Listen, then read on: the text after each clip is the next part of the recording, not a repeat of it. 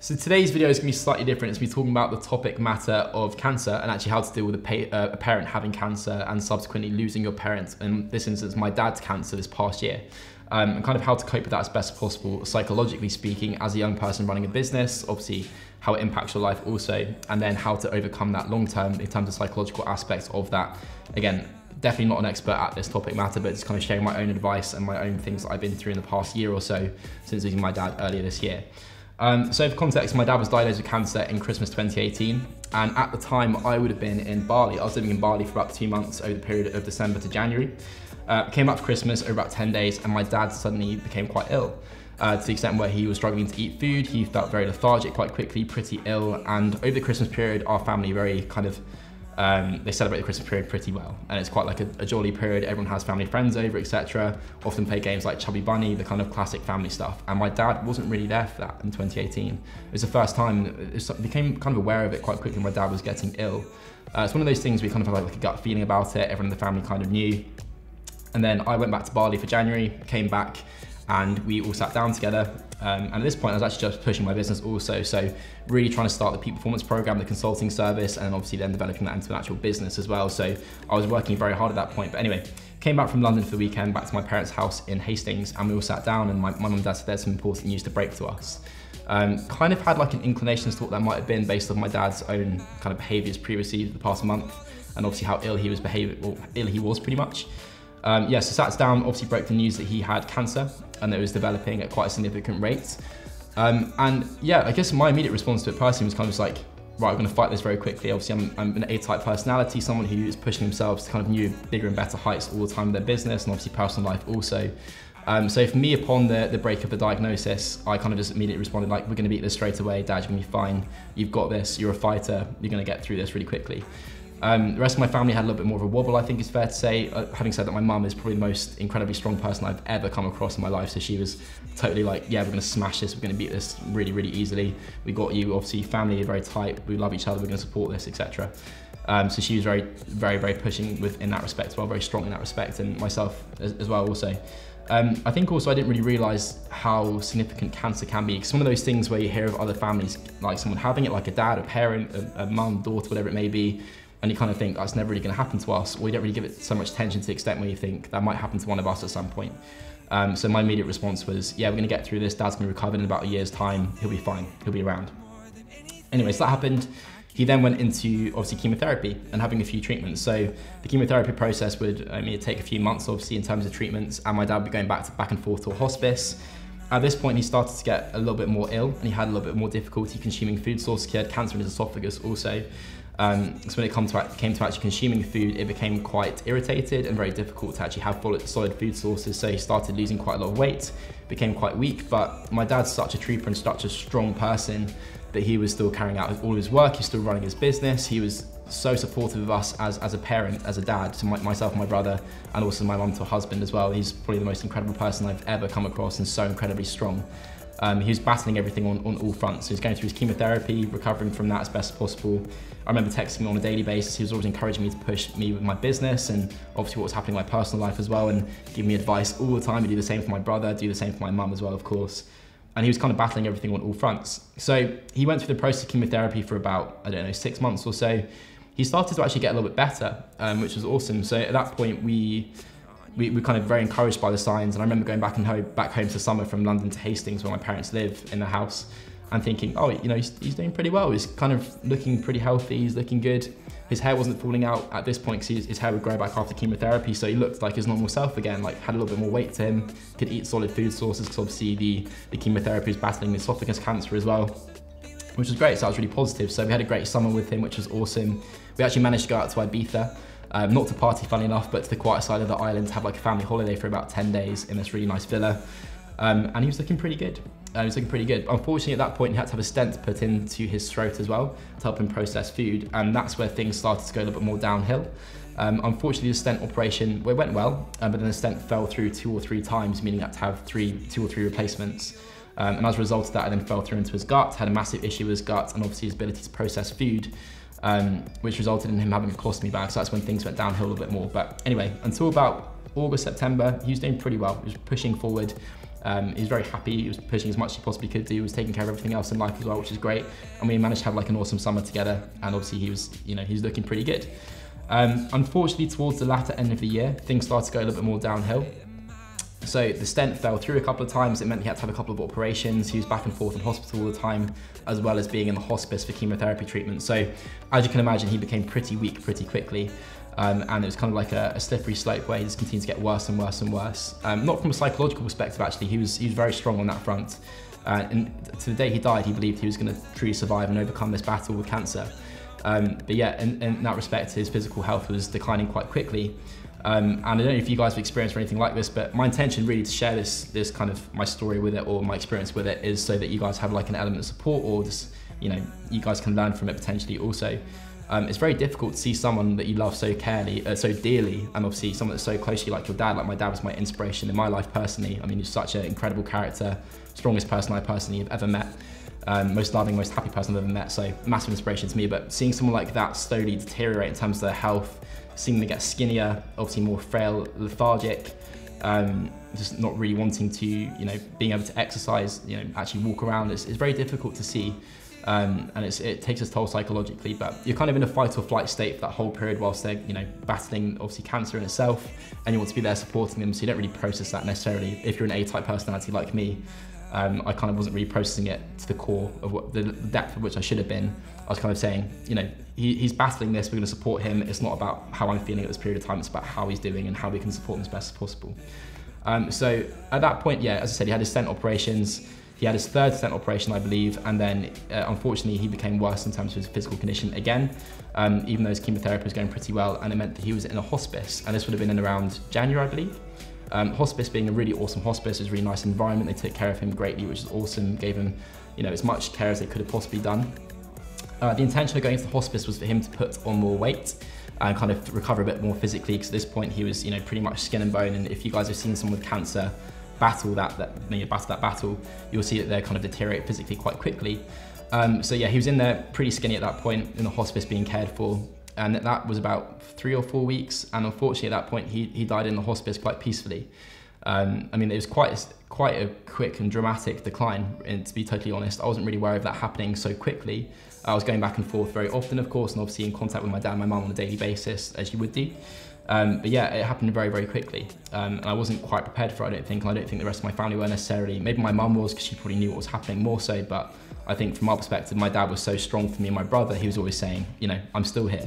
To the day he died, he literally said, I'm still here. That was one of his last words to me, in a respect that he was still fighting the battle, still taking it on head on, battling to survive for us as a family also, and obviously for him, so we could see our futures. And yeah, it's quite a quick physical decline, but he died in hospital peacefully, and that was actually just before COVID-19 hit the UK. So I remember having his funeral, and then a week or two later, lockdown was announced. So it was a very weird period. It was very kind of like a total blur, and obviously very tough emotionally speaking as well. So yeah, I mean, my dad was one of the best people in this entire world. To be quite frank, he was incredible on all fronts. He gave everything to me and my brother growing up to support us and obviously give us the best life possible as a family. He gave me and my brother everything in terms of, he was working ridiculously long hours as a graphic designer, and obviously started his own business as well to make sure we had the best education possible, the best childhoods possible. I have some of the most incredible memories of my time with my dad when I was a kid, where we had a little cottage in a place called Rye Harbour. We had amazing summers there where we go out from 7 o'clock in the morning, we'd come back at 10 o'clock at night just playing football all day, going to the beach, catching crabs, catching fish, whatever it may have been, because obviously it's a coastal town. All of them being with my dad, like learning to ride my first bike. He just gave everything to me and my brother. He loved us so much and was an absolute inspiration in that respect, and a totally true fighter throughout his entire life, and obviously in terms of the latter end of his life as well when it comes to his battle with cancer. And as a result of that, is such a huge inspiration to me personally speaking, and obviously the rest of my family also. So yeah, I mean, obviously the diagnosis is a massive shock, and I mean, again, I'm sharing this so you guys can kind of like maybe relate to this experience a little bit more so, or if anything, take this and potentially learn from it in the future as well. The diagnosis was a massive shock. As I said, I'm an A-type personality, so I kind of took it like you either fight or flight response, you either sink or you swim. For me, it was a case of I wanted to obviously push as much as possible and support my family throughout that process, so I didn't really process the diagnosis nor how serious it was. I kind of thought, we're going to push my dad, he's going to go through this, we're going to support him as much as possible, he will fight this. And obviously subsequently that didn't quite happen, but that was my initial response. And then, you know, to the day in which he obviously passed away peacefully and in comfort, which is great. And obviously we spoke to him that day and we made sure we were with him on that day. But it's still such a massive shock and something which I'll never want to experience again personally. It's very, very traumatic, and something which I'm definitely still learning about myself and obviously still recovering from, psychologically speaking as well. But yeah, it's a very difficult period and you kind of don't really know what's happening. Like the world kind of seems to halt. I mean, it literally did with COVID-19 anyway, but everything seems to go on pause. It's just quite traumatizing as a whole experience, seeing someone that you love so dearly, so ill, so frail to the extent where you can't really recognize them anymore. It's particularly on, like, you know, the coming days towards his death. Like, he was very, very frail and looked pretty fragile at that point. It was very difficult to kind of go through and experience, and obviously seeing your family in equally as much pain as you were experiencing at that time is obviously very, very tough as well. And as losing someone that you love so much and knowing they're never coming back is incredibly painful experience. But I mean, the main things, or the fundamental things that I wanted to kind of talk about in today's video really was what I learned from my dad in terms of one particular variable being that he didn't really take care of himself, actually. And obviously that's kind of motivated me to really push the peak performance program, the service we run, and then take that mass market also. Very simply for the reason that my dad was committing so much to his work and he absolutely loved his work and obviously wanted to supply us with the best life. And as a result of that, to push financially speaking as well.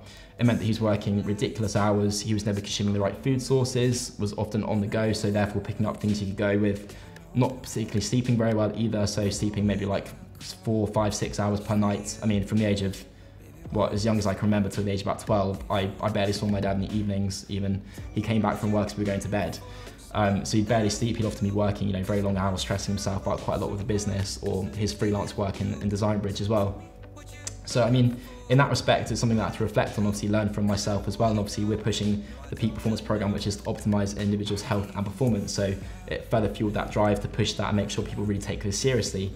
But it's something which I can't state enough, like the significance of your health is so, so important, guys. And you guys really have to take care of yourselves in all variables. Otherwise, you know, long term, it could then potentially result in something like cancer and then leaving your family behind because you haven't taken care of yourself properly as well. So something to definitely be aware of.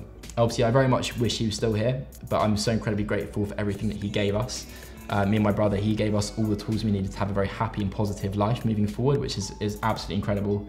Obviously, I had 22 years with him, the best 22 years ever. He gave us absolutely everything, and my mum included as well. We were a very close family.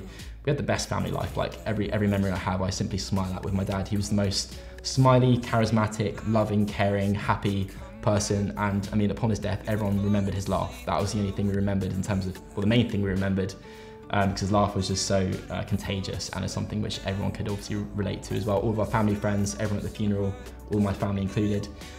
So yeah, these things are really important. And obviously when it comes to dealing with losing someone like this or a traumatic experience and managing a business, that can be very tough, and that's something which I wanted to discuss also.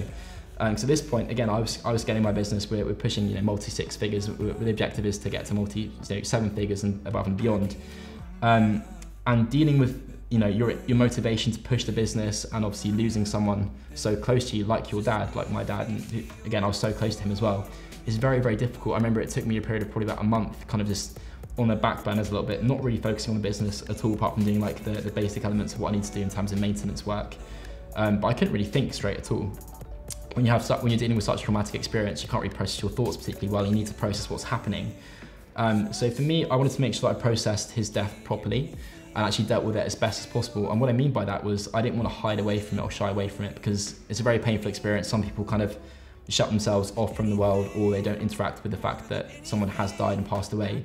What I chose to do personally was immediately upon his death, I looked through old photos, all the memories we had, and I wanted to ingrain the happy memories I had of him rather than the memories of my dad being ill and the negative aspect of that treatment and that process. So I immediately went through all the old photos, was looking at all the positive memories we have and all the happy experiences I had with my dad.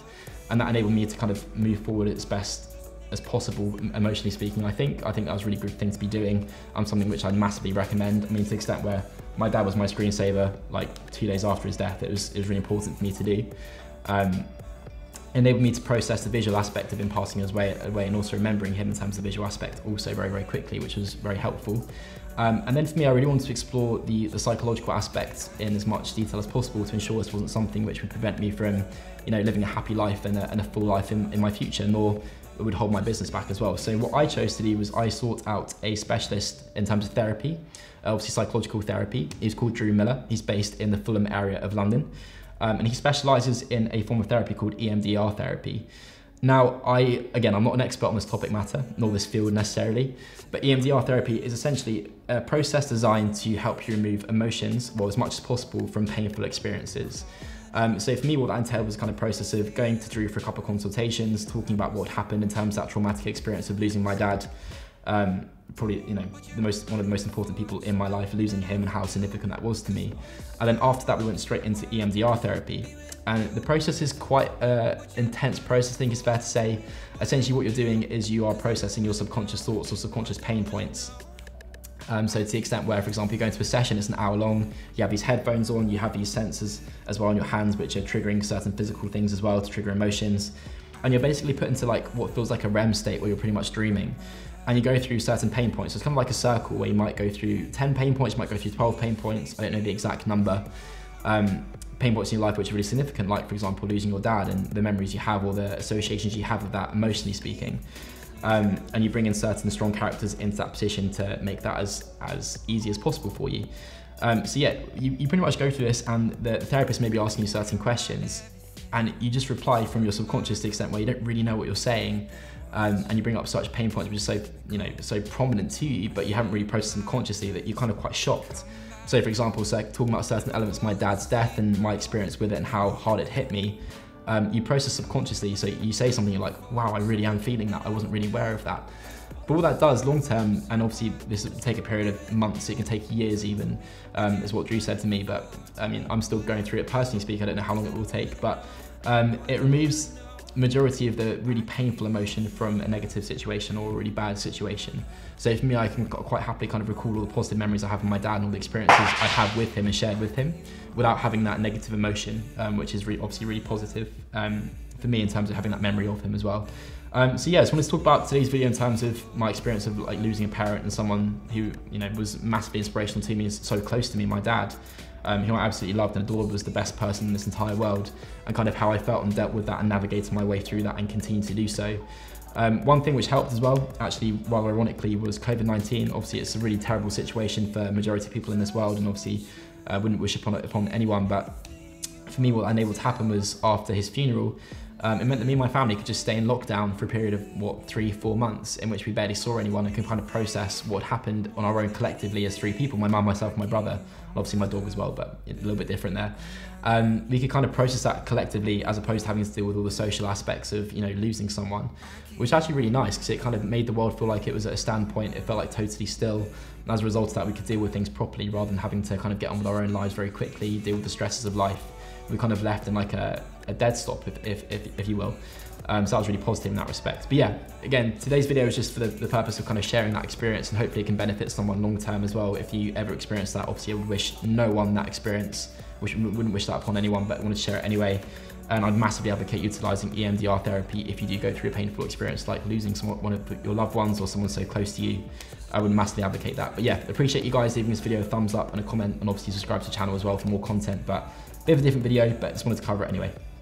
Just need a piece of yours. I gave you all my love, baby, all my love, baby, all my love, baby. I gave you all my love, baby, all my love, baby, all my love, baby. Just need a piece of yours.